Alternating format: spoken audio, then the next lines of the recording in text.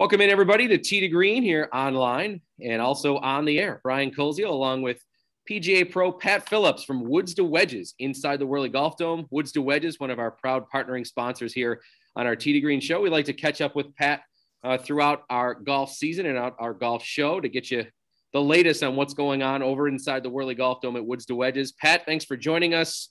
I know when we spoke about a month ago, it was a busy time for you, and it's continuing to be a busy golf start to the summer here.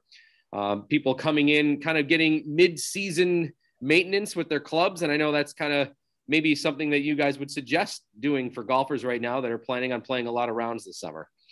Yeah, absolutely. There's a lot of re-gripping being done right now. There's a lot of golf being played, and Donna has a ton of options for grips. She keeps ordering more because that was one of the things that, like with some of the manufacturers, hard to get grips. So she's loaded up on them, and she's been going full bore with re-gripping. And it's important to have a good grip on the club. You know, I gave a lesson to a woman yesterday. I picked up the club, and it was like dry rot. It's like, I was telling you need new grips on here. You know, you got to be able to hold on to the club. If you can't hold on to the club, you know, you can't expect to hit really good shots with that, right? I mean, absolutely. I mean, I brought in my putter a few weeks ago to see you guys, and Donna got us a new grip. There's so many options for grips now, Pat, that it's not just one, you know, it's just not one in, one out. I mean, there's such a variety, including putter, which I had mine re-gripped. So let's maybe talk a little bit about that. We're seeing guys on tour now with the huge grips on the putters, the supersized ones.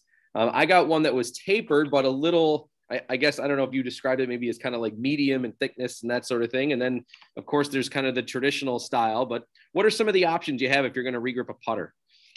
Yeah, there's a lot of different. It's such a personal preference with grips these days, you know. And a lot of times, what the tour pros are using the larger grips for is to really take the hands and wrists out of the stroke, you know.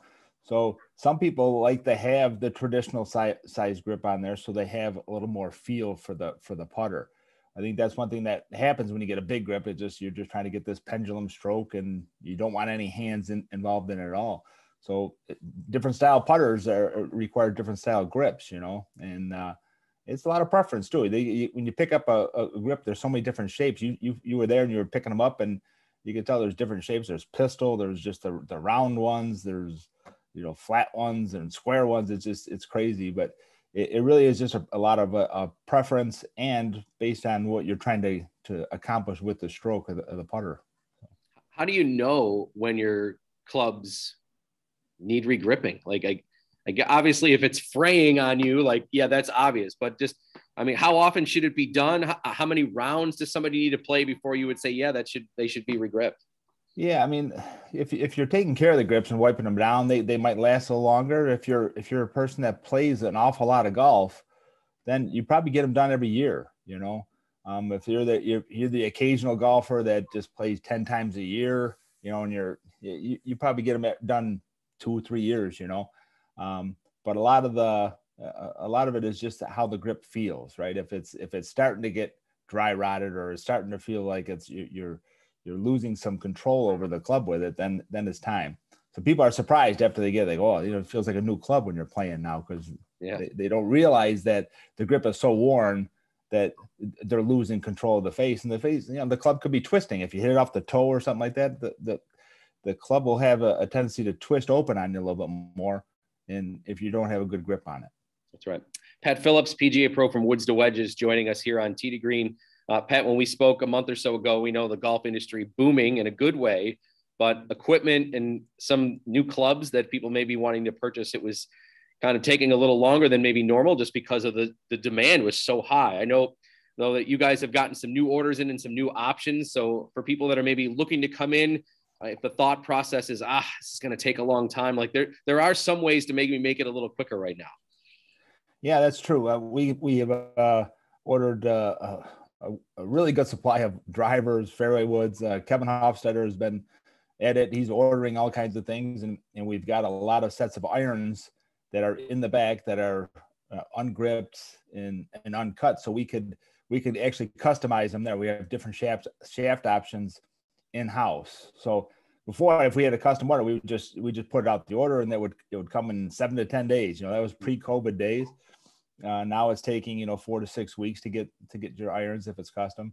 So Kevin kind of did a really good job of just trying to get different flexes, different weights, and that's what we kind of do when we're fitting. We're trying to get the right weight, the right flex shaft for you.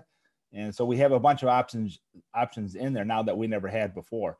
So a lot of times now we can get somebody leaving with a set of irons, and always with a driver. We can, well, not always, but most times with a driver, we could send you home with it that day. So that part of it's been really good.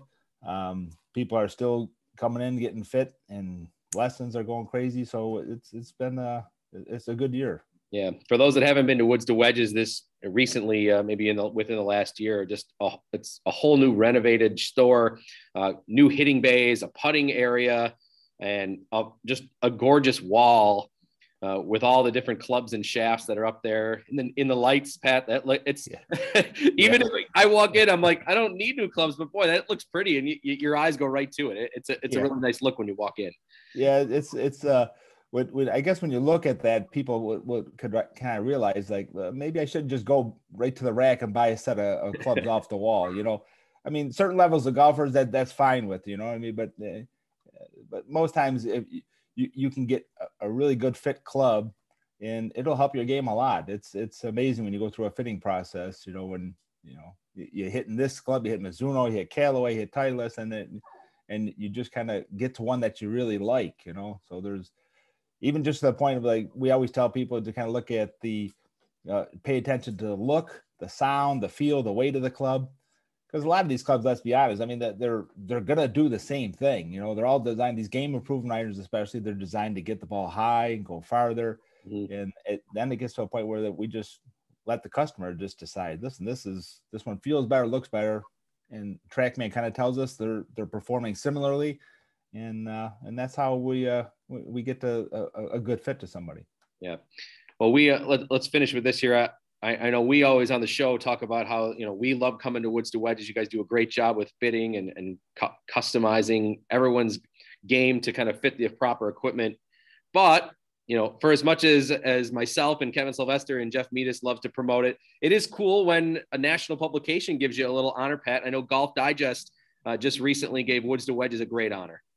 It's true. Yeah, we're honored for that too. It's we made the top 100 fitters in the country, which is, it was unsolicited for us. That's determined by a panel of judges for them. They, the industry leaders, the vendors, reps, they all have a hand in that, kind of suggesting.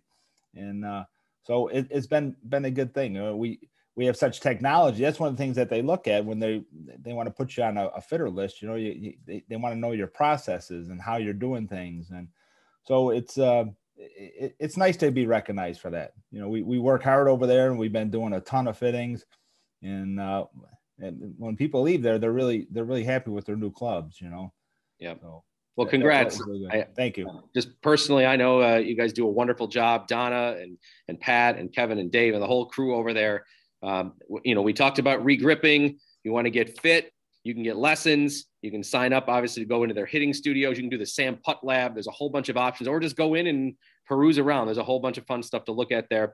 Website is woodstowedgesbuffalo.com. You can check it out there, or go in and see any of the people over there at Woods to Wedges. They'll take care of you very well. Pat, thanks so much. Appreciate it. We'll talk again soon on the show.